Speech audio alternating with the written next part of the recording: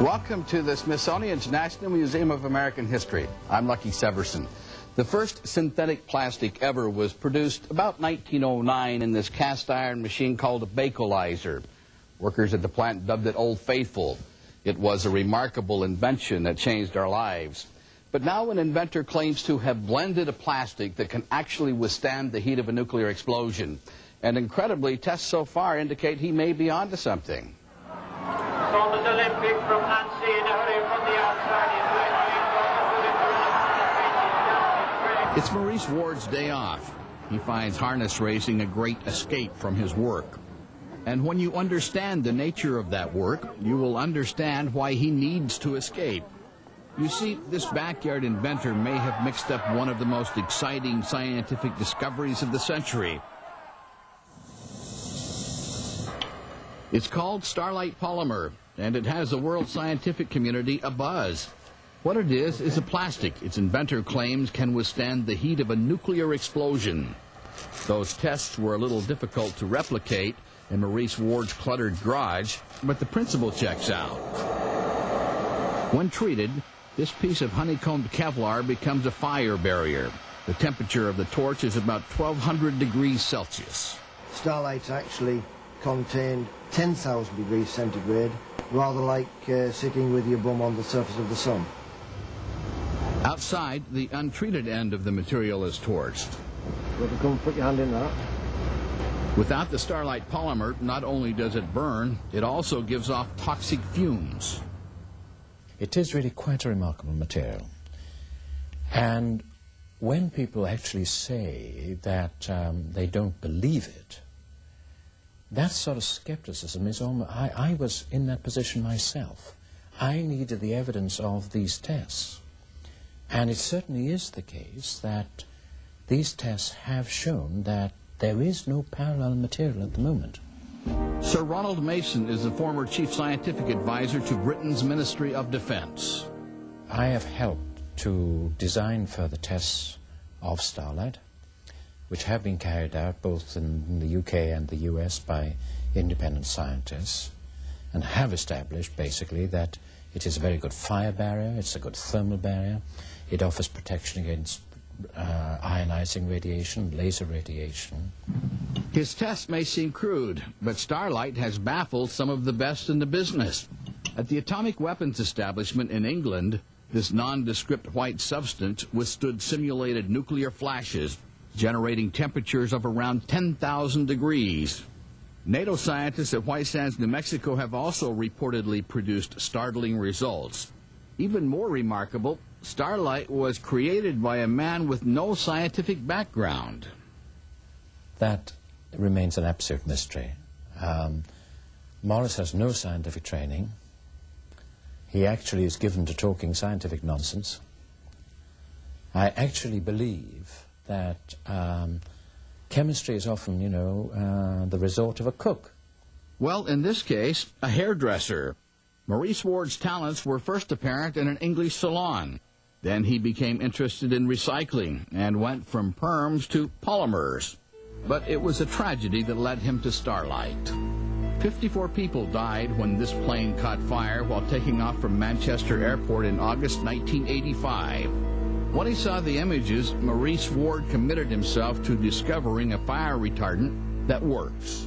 I was aware of things in the marketplace, but we'd not had any dealings with them at all. And when I started to look at them, I found they really were just the same as the things that have been used in the aircraft, which of course cause the really halogens, which cause toxic fumes and smoke in a fire situation. And so Maurice began blending. Amazingly, it took only a couple of months before he knew he was on to something. I suppose I was quite fortunate, but I've based it on polymers and the blending, a little bit to do with my knowledge of the technical side, but I actually probably got the right ingredients together with the right conditions. Starlite is about a mixture of 20 different compounds, and we certainly do not know how each of those compounds contribute to the working of Starlite. So it must be intuition, it must be shrewdness, it must be judgment, and it must be nose. Maurice revealed his new wonder substance on British television with this simple but effective egg test. Unprotected, the egg cooked and cracked in seconds. But when coated with Starlite, it was a different story. So I'm going to put the torch on it now.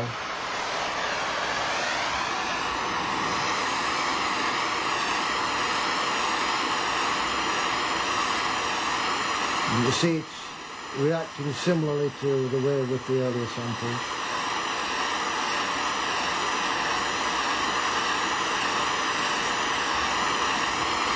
That looks nice and red, as though it's hot. I'm going to take the torch away and put my fingers on there. It's absolutely cold. I will now take the egg there and crack it open. As impressive as it was, Maurice was dismissed as a crackpot. I believe that there are some of the Doctor Who's and professors that probably believed, or that was their belief, because they couldn't imagine the results which we'd achieved. But really, the phrase that I now use is that they hadn't had the pleasure of meeting me or the privilege of seeing Starlight at work. He receives dozens of letters each day from major corporations and defense departments around the world, interested in what could be a multi-million-dollar deal, because Starlight could be useful for just about anything.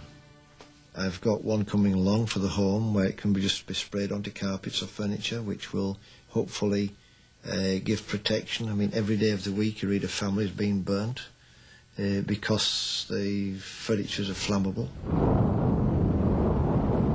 On the other extremes, then we're on about space, and obviously there are military applications, but I would stress that I'm interested really in prevention and protection and not in causing devastation. The important thing to emphasize, I was asked, isn't this another cold fusion, experiment whereby people claimed results for fusion? The answer is no, because the people who claimed the cold fusion results were the people who did the experiments themselves. These experiments have been carried out totally independently. It's all moving very quickly for the former Yorkshire hairdresser. While he readily admits he doesn't know exactly how Starlight works, neither do the scientists. For the time being, Maurice Ward is happy to let the skeptics, and there are plenty, look to the results. If you were wondering, like we were, where the name Starlight came from, it's from Maurice Ward's granddaughter. Kids always come up with better names for things.